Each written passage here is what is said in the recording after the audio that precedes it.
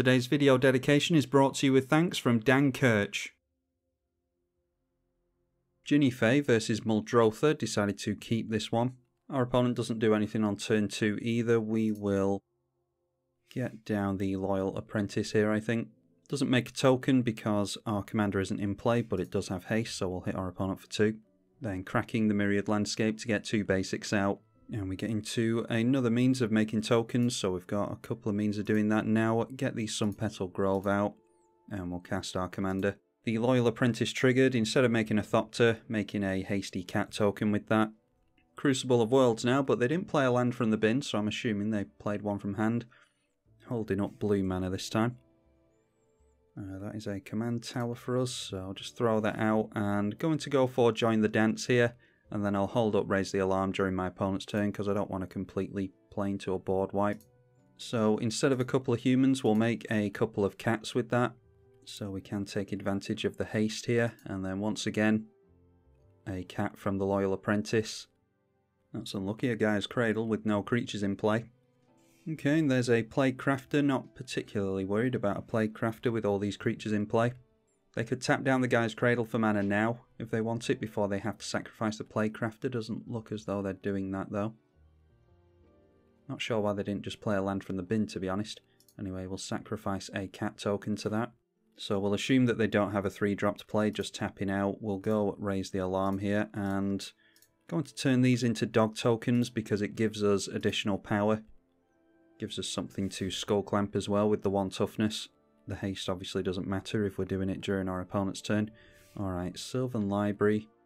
We could go for Rabble Rousing here, but we actually have our opponent if we go Gavany Township, so we'll do that. Make another cat token with the Loyal Apprentice. Should have waited for that to come out so that we could have put a plus counter on this cat as well, but I don't think it matters. And there we are, managing to outrace our opponent. Wasn't a particularly interactive game there, so we'll try another one. Up against Satoru Umezawa this time.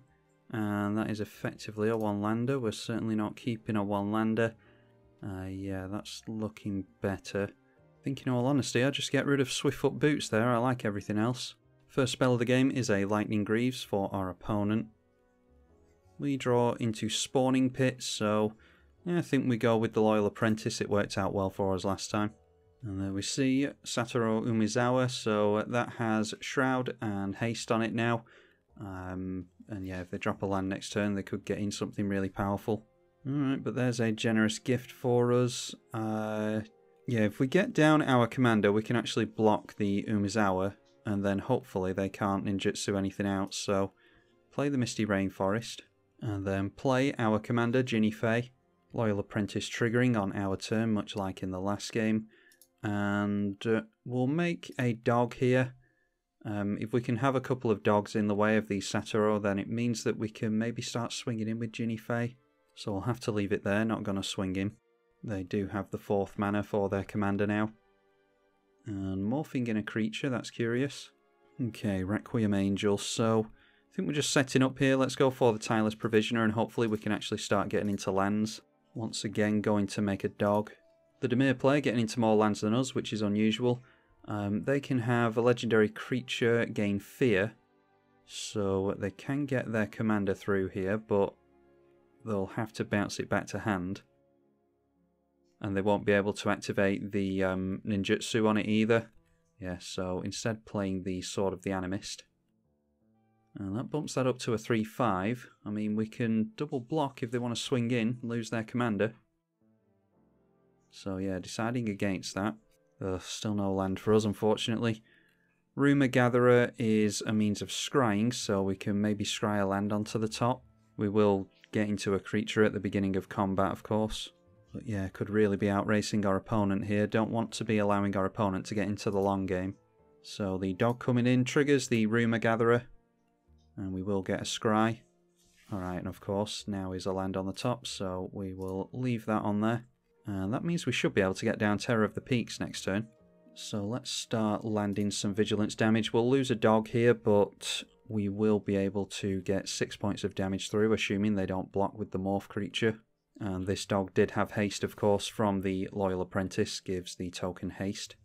Haven't missed a land drop yet, unlike us. Down to 3 cards at least. So Lightning Greaves now goes back onto the morph creature so that they can target with Shizo, I imagine. They'll tap down 2 lands to do that and then have 4 left up for the ninjutsu. So that's what they go for. Swinging with their commander, they'll get a Rampant Growth as well. And then going to bounce back their commander with the ninjutsu cost 3 cards in hand. And it is Ulamog, the Infinite Gaia. Don't get the Annihilator or the cast ability here, so it's just 10 damage. Yeah, I think I'll actually take the 10 here. So there we get into a land, play that. That triggers the Tireless Provisioner. We will make a treasure token. And then Jinnie Fay, we will say no to the replacement effect, so we get a treasure. Let's go at Terror of the Peaks. I fear we might be a little bit too late here.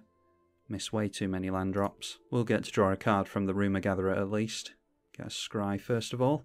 That is Brass's Bounty, nowhere near that, I don't think. No, nowhere near that. So that gets scried to the bottom. Loyal Apprentice. Yeah, might as well make the dog because it is going to have haste. So that allows us to Lightning Ball. It'll just have to be our opponent's face because they've left the Lightning Greaves on the morph creature. Rumour Gatherer triggering for a second time will draw us. And that is Aura Mutation. No auras in play. No enchantments in play. So we just have to try and outrace our opponent here. See if they want to throw away the morph creature, or if it's going to actually be of some relevance to them. Okay, throwing it away to a dog, so we'll find out what that morph creature was. It was an Ebon Blade Reaper. When it deals combat damage to a player, that player loses half their life rounded up. So we've got Annihilator 4 to think about here.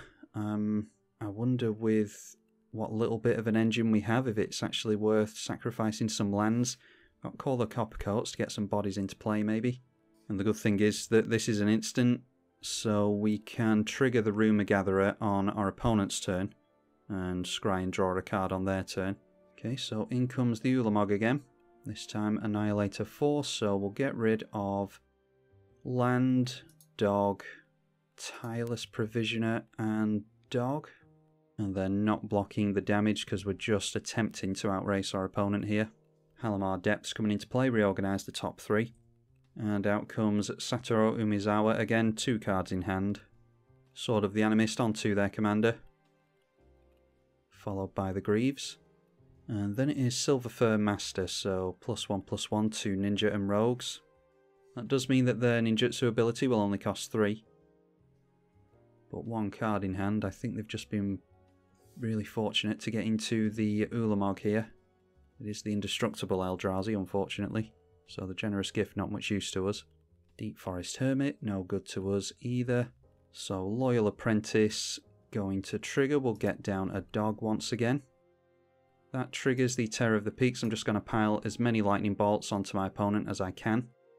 We will get a scry, that is Gaia's Cradle, might get us back into it, but I don't know if... Yeah, we'll keep it on top.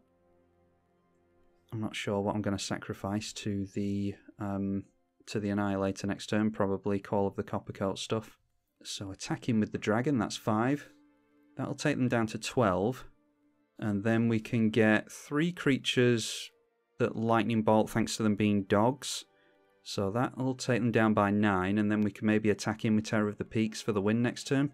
So yeah, I think we're just passing like that. And once again, a lot of commenters have noted that I love this card, and once again, it might get us out of a jam. I mean, there's a reason that I love Call the Coppercoats. It's because it's an excellent, underrated card, as we may be about to see here. Our opponent drops a land, so still a mystery card in their hand. Hopefully it's not another Eldrazi. Might be able to just hardcast an Eldrazi and give it haste here, which could make all the difference. If they drop another creature, though, that'll give us 4 lightning bolts from Call the Coppercoats and Terror of the Peaks, and once again, that could make all the difference. Ulamog is legendary, so it's being given Fear, which might suggest that they can't get through with their commander. Okay, they do swing in with their commander, so Annihilator goes on the stack. Let's go Call the Coppercoats now, targeting our opponent, of course. And this seems to be landing, so definitely go for the dogs with that.